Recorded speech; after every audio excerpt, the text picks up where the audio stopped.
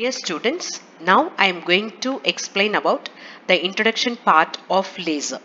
So what is meant by laser, how it is working, what is the principle behind this production of light, and then what are the types of laser, everything we are going to discuss in this series of videos. So let us get into the video first. So first, laser, L-A-S-E-R. Let us see what is this. So the L stands for light, okay, A amplification, S for stimulated, E for emission, and R for radiation. Okay, so light, amplification, stimulated, emission, radiation. Actually it is the acronym. If you join all the first letters of this words, then it becomes LASER, laser. So laser is an acronym of light amplification by stimulated emission of radiation. Okay, so light amplification by stimulated emission of radiation. So light is amplified. What is the meaning of amplification? So amplification is nothing but increasing the intensity of light, okay. So here intensity is nothing but I, which is equal to power per unit area, so the light intensity is increased by the process of stimulated emission of radiation. So this is the process, stimulated emission of radiation. By means of this process, the light is amplified, the light is increased, that the intensity of the light is increased. Okay, so now you have idea about what is LASER. Okay, and then how can we define the laser? So laser is a device, it is a device which generates light, as well as it amplifies. Okay, as well as it amplifies. That means by seeing this we will think it only amplifies. Not only amplify, first it generates light and amplifies as well. Okay, so laser is a device which generates light and amplifies the intensity of light, right? So the next thing is, who invented laser? So T.H. Maiman in the year of 1960 developed ruby laser. Okay, he only invented laser, right? So first, to discuss about the product, that means introduction part for laser, first we should thorough about light. What is meant by light, how the light is produced, who is producing the light. So that part we will discuss now.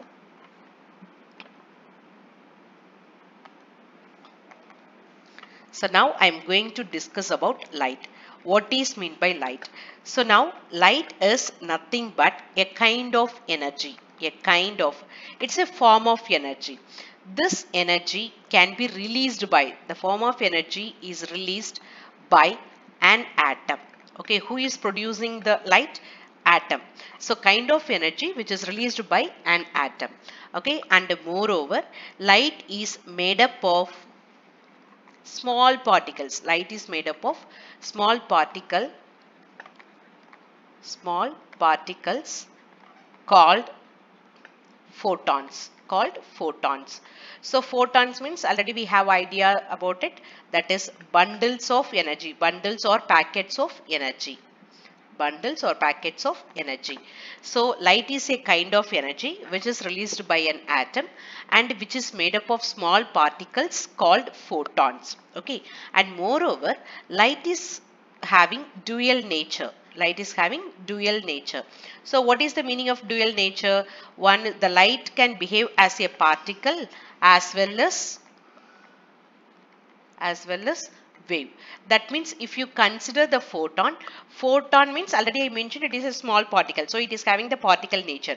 And when the photon is flowing, okay, the flow of photon behaves as a wave. So now the photon is having both the nature, particle nature as well as wave nature, so that the light is having dual nature. Okay, so these are the things we should know about light. It is a kind of energy which is released by an atom, and then this light is made up of small particles called photons. Photons are nothing but bundles or packets of energy, and the light is having dual nature. That means it acts as a particle as well as wave. Okay, so I said light is, that means the energy is released by an atom. So first we should know the structure of the atom and how it is releasing the energy as a light. Okay, so let us go into that.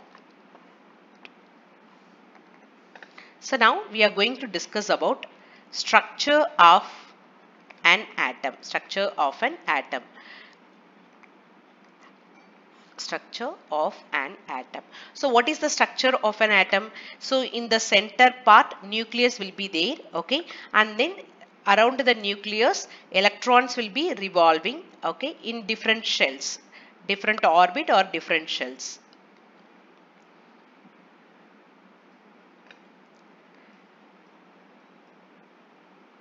Right, so the center part is called nucleus. The center part is called nucleus. Nucleus consists of proton and neutrons. Okay, the protons and the neutrons are combined together by means of strong nuclear forces. Protons are positively charged and the neutrons are, that means it does not have any charge. That's what it is, neutral charge. So the overall charge of the nucleus is positive charge, right? And then here different orbits are there. For example, this is first orbit, which is nearer to the nucleus is first orbit or shell. We can call it as orbit or shell, first shell or first orbit. Okay, the next one is the second orbit and the next one is third orbit, like this. Okay, so in this orbit electrons will be present. See here, in the first orbit 2 electrons, in the second orbit 8 electrons will be revolving around the nucleus. So in the, that is third orbit also electrons will be present, right? So now you see this is the structure of an atom. So the center part is the nucleus. So the nucleus consists of protons and neutrons. Protons are having positive charge, neutrons are having neutral charge. So as a whole, that is overall charge of the nucleus become positive charge. And these are the electrons. So electrons are revolving in different orbits. The electrons are having negative charge. Right, this is the structure of an atom. So each orbit is there, no? Each orbit consisting of a unique energy level. For example, so the first orbit is there, no? The first orbit is represented by the energy level E1. Okay, so each orbit is distinguished by unique energy level, right? And the next one is E2. And the next one is E3. So here listen carefully. So the electrons which are present in the outermost orbit or which is at a larger distance from the nucleus will have higher energy. Once again I will repeat, the electrons which are present in the outermost orbit or which are at the larger distance from the nucleus will have higher energy. Okay, and then the electrons which are present in the nearer orbit, which is nearer to the nucleus, so those will have lower energy. For example, E1 means this is lower energy state, and this one will be the higher energy state. So the electrons which are present in the E1 or lower energy level means it will have very less energy comparatively with the electrons present in the higher energy level. So the electrons will have energy based upon the position where it is revolving. Okay, so now the electrons which are present in the first orbit will have less energy and the electrons which are present in the outermost orbit will have higher energy, right? So now the next process is the electrons in the lower energy level jumps to higher energy level by means of external energy source. That means that some energy is required so that the electrons in the lower energy level will jump to the next energy state or excited energy state. So which type of sources will be there? So the energy sources, okay, it may be heat, light, or electrical field. So these are the energy sources. So when we supply the energy from outside as external source, the electrons will gain energy and then it will move to the another energy level. Okay, so how much energy you have to apply, that is the difference between the two energy states, that means E2 minus E1. If you supply this energy so that the electrons will gain energy and then it will go to the excited state, it will go to the higher energy state, right? So this is absorption process. By absorbing the energy, it is going. The next process will be the electrons which are present in the higher energy state will jump to the lower energy state. So by the time it releases photon, so photon is nothing but the small particle of light, photon. So by the time when it comes from higher energy level to the lower energy level, it releases photons, so which has the energy E2 minus E1. So in this way, the electron jumps from higher state to lower state, releases photon. Photon is nothing but light. Okay, it releases photon. So now you can understand how the atom releases the energy in the form of light. Okay, so when the electron present in the higher energy state jumps to the lower energy state, it releases energy in the form of photon or light. Okay, so how much energy it releases? E2 minus E1, the difference between the two energy states, E2 minus E1. So this is emission of light. So first process is absorption, the second process is emission. So now we have the clear idea about how the atom releases energy in the form of light. Okay, and the next one is, what are the types of lights we know? Okay, let us discuss that.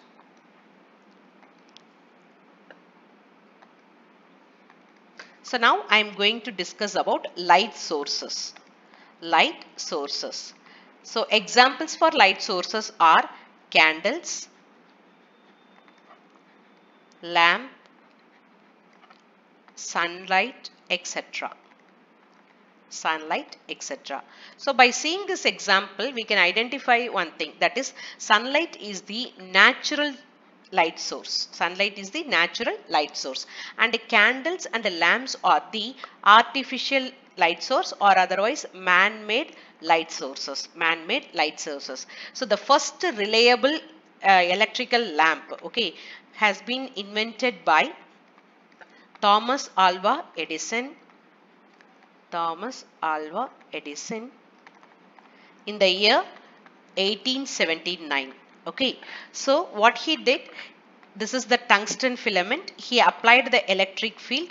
So the electric field heated the tungsten filament, so it emits the light.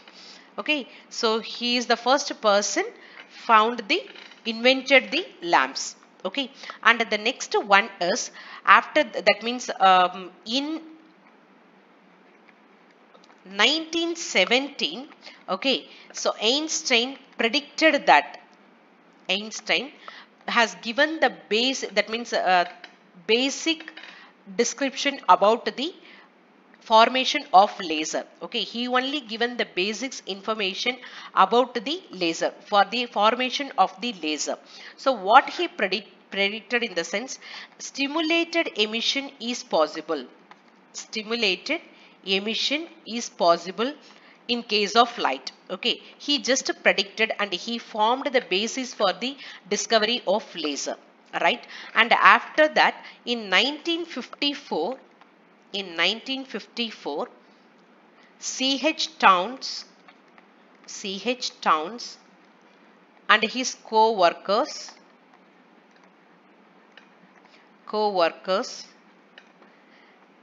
developed maser. what they have developed? Maser. So you see here, this is Maser, and we are discussing about a laser. Okay, so Maser means microwave amplification. What is M stands for here? Microwave. Okay, so they formed this stimulated emission of radiation, but they amplified microwave. Okay, they amplified microwave, and then in 1960, T.H. Maiman in the he invented ruby laser. He invented ruby laser. So here L, they have amplified, that means in CH Towns amplified microwave, but TH Maiman amplified laser. Okay, so who has predicted this? Einstein only predicted. He only given the theoretical basis for the formation of laser, and then practically it is done by CH Towns and his co-workers by using microwave. Okay, and then TH Maiman invented this laser. So the principle of Maser and laser is everything same. Only here they amplified microwave, but here light is amplified.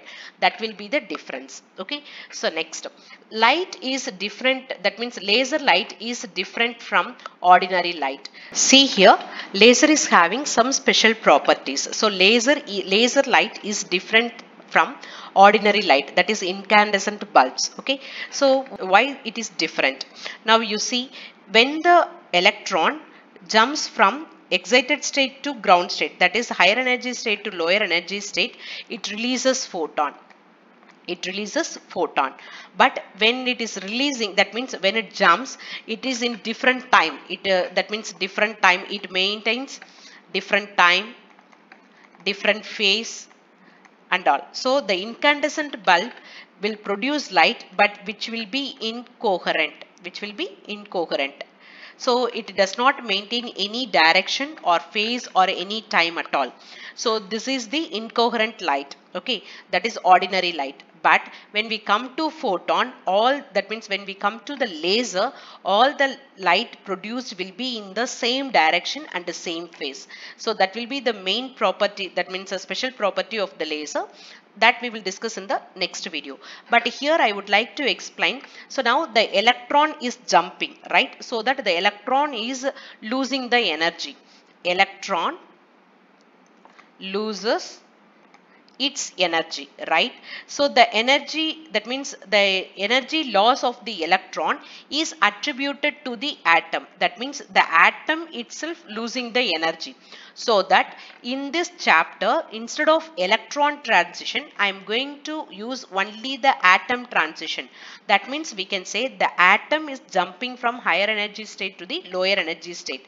So hereafter in this chapter, that means in the series of videos what we are going to discuss about the laser, I use the term atom transition only. Okay, so these are the basic information about the laser. Remaining things we will discuss in the upcoming videos. That is, what is the types of laser and what are the characteristics of the laser and what is the working principle of laser, types of laser, applications of the laser, everything we will discuss. Okay, so if you have any doubt regarding this, you can ask in the comment box. So thank you everyone.